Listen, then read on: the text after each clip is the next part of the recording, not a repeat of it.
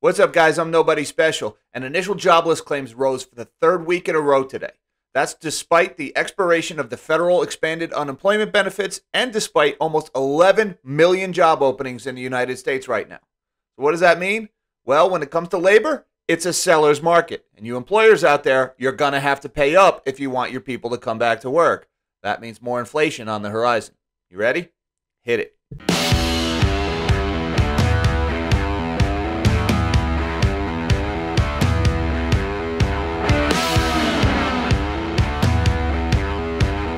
Thank you for joining me. I'm Jack Gamble, and I'm Nobody Special. And despite 11 million job openings in the United States and the expiration of the expanded unemployment benefits, it looks like Americans, at least millions of them, are still not coming back to work. We still have a huge vacancy in the labor market right now, and we have a lot of people who are unemployed. And that leads people to say, what is causing this? Well, folks, it is inflation. This is an inflation problem. When the cost of living goes up and wages don't go up commensurate with that cost of living, that means those wages are less attractive to people. And if you want to convince people to sell you their time, you need to pay a reasonable rate. And as the cost of living goes up, the amount you need to pay people for their time goes up with it. And employers are still not getting that. Wages must rise. In particular, in industries like restaurants and hospitality, which tend to be on the lower end of the wage spectrum, those are being hit the particularly hardest. Well, if you need people to come back, you better make sure your hourly rate that you're paying is at least worth their time to come into work. So far, it's not. Now, there is a natural solution to a labor shortage, just like any other shortage. The natural solution is higher prices, i.e. higher wages. Wage is the price of labor. It's when you work for somebody, you are selling them your time, and the price of your time needs to go up commensurate with the rise in the cost of living. And also, while you're at it, you need to smash that big, beautiful like button and subscribe to my channel for the YouTube algorithm. It helps this channel to keep growing, and it would really help me out. I'd be forever in your debt. Now, with that in mind, let's shrink my big fat melon of a head and get into some of the numbers. Weekly jobless claims rise more than expected at 362,000. That is 3 weeks in a row of consecutive rises in initial jobless claims. And this comes following the expiration of the federal expanded unemployment benefits. Now, a lot of folks were hoping, I think a lot of employers were hoping when those benefits expired that it would result in a big surge of people coming back to work. And early data indicates that is not happening. People are not coming back to work yet, which means wages must rise. And if wages rise, that means employers have to pass on their higher costs to the consumers. That means prices for goods and services must also rise. And yes, there's that big I word again. That means more inflation.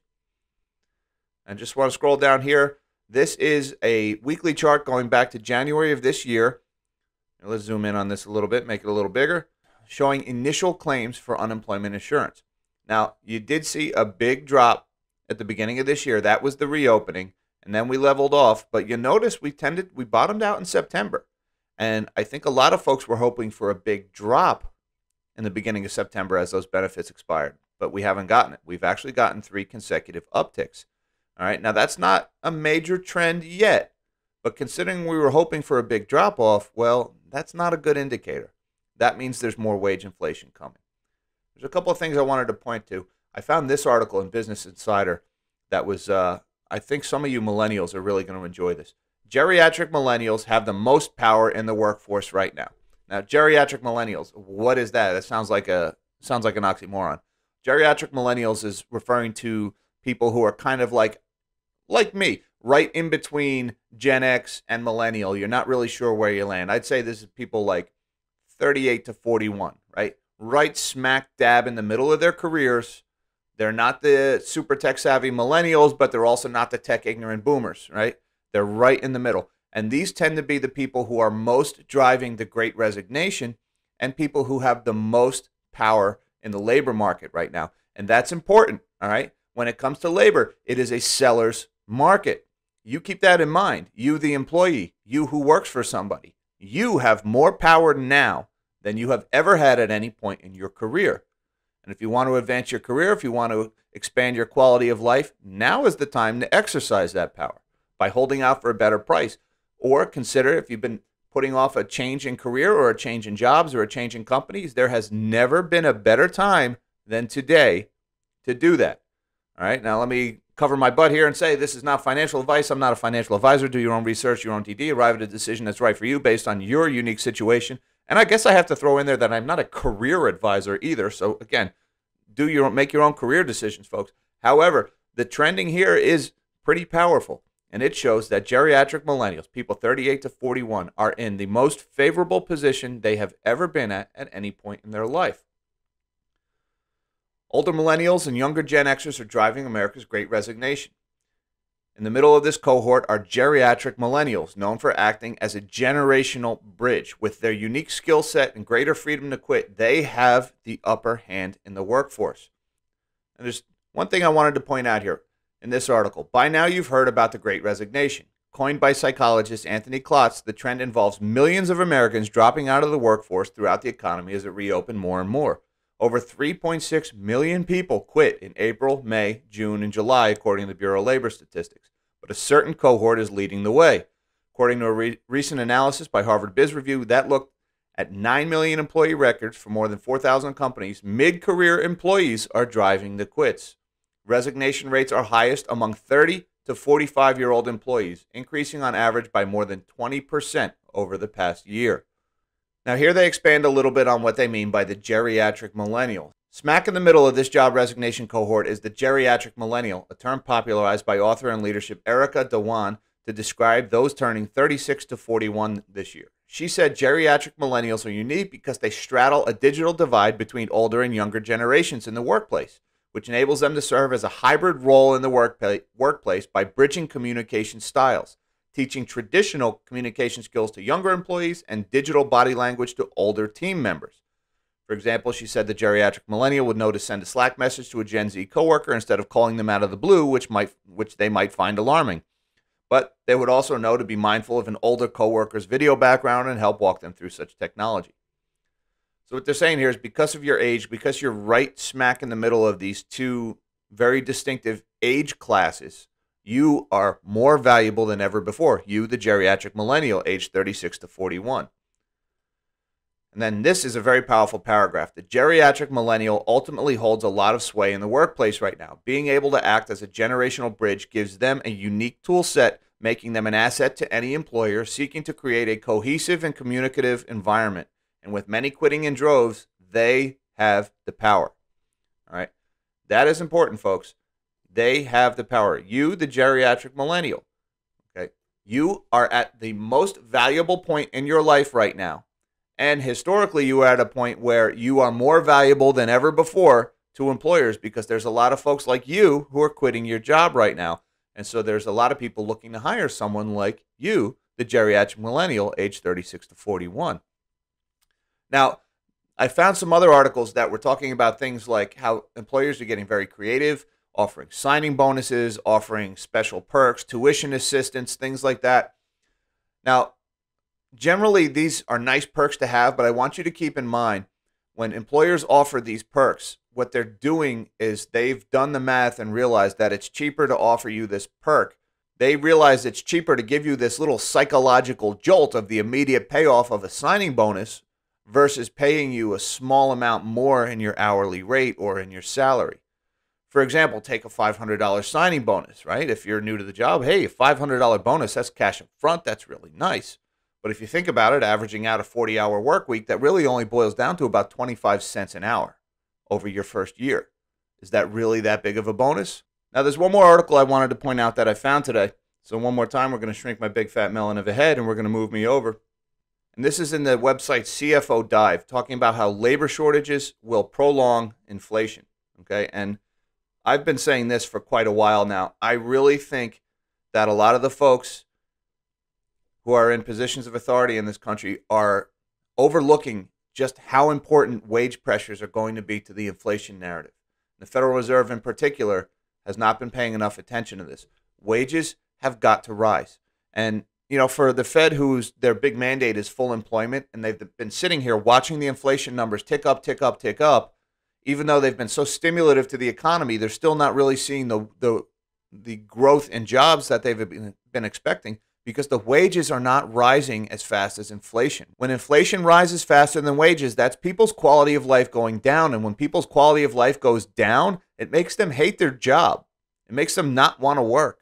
All right. If people's quality of life is improving, that motivates people to want to work. All right. So wages must rise. I've been saying this for a long time. It is long overdue. And a lot of you employers who are out there who have been sitting back waiting for those expanded unemployment benefits to expire so your people come back to work, well, guess what? Those benefits expired and your people haven't come back. You got to raise your prices. You have to raise your wages. And I understand that that money doesn't just come out of thin air, that you're not your own Federal Reserve. You can't just print dollars, and that you have a business to run and you have to maintain profit margins. And that also means you're going to have to raise your prices. Folks, this is inflation. This is the inevitable result of dumping trillions of dollars into the economy. And we can't sit here and pretend like it doesn't have consequences. You got to raise your wages. You got to raise your prices. And I'm not advocating for more inflation. Don't get me wrong. I'm not sitting here hoping for more inflation. But that die is cast. All right. We've already made that decision. It's going to happen, whether we fight it or not. Prices are going to rise. So I just want to read you some things from this article here. The Federal Reserve may underestimate the impact on inflation from widespread labor shortages, central bankers say. I just want to reiterate, the solution to shortages is higher prices. Okay? The solution to shortages is not mandates.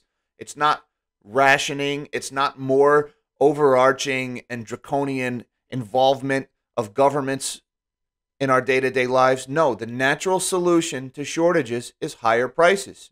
All right? There's a chip shortage. Raise the price of chips. There's a fuel shortage. Raise the price of fuel. It discourages use, and it makes supply and demand seek equilibrium. There's a shortage of labor. Raise the price of labor. Raise the wages, and watch that shortage disappear. I just want to read you a little bit out of this article. The coronavirus and workforce disruptions have created labor shortages that may prolong a surge in prices beyond current Federal Reserve forecasts, according to some central bankers.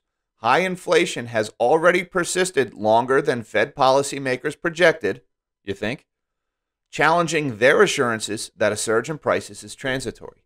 And that paragraph is pretty powerful, all right?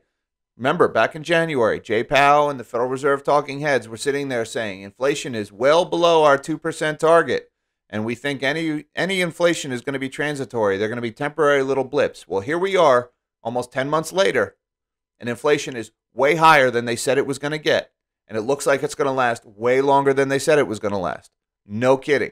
That's what happens when you dump trillions of dollars into the market. And considering the impact on wages and the fact that wages have not yet risen, even though the cost of food has gone up, the cost of healthcare has gone up, the cost of rent, real rent, not owner's equivalent rent or whatever the CPI BS number is, I'm talking about real rent, has gone through the roof. All right? People's lives have gotten more expensive, and if you want them to sell you their time, you got to pay up. That is the overarching theme here, folks, is inflation has happened, and because inflation has happened, you got to raise your wages, and that means more inflation is on the horizon. So, bad news if you're a small business owner, if you're looking to hire somebody, unfortunately, that means you got to pay up. Great news if you're looking to get hired, or if you're looking to change jobs. Or if you are that geriatric millennial, 36 to 41, congratulations, you are at peak market value for you. So go out there and demand the price that the market says you're worth. And if your employer isn't willing to pay up, don't worry. There's 11 million job openings in this country right now. Someone is willing to pay up for you. Make the most of it. Folks, that's all I got for you today. I hope you enjoyed this video. Don't forget to hit that like button, subscribe to my channel, hit that notification bell. It really helps me out, helps me to keep this channel growing. In the meantime, live small and dream big.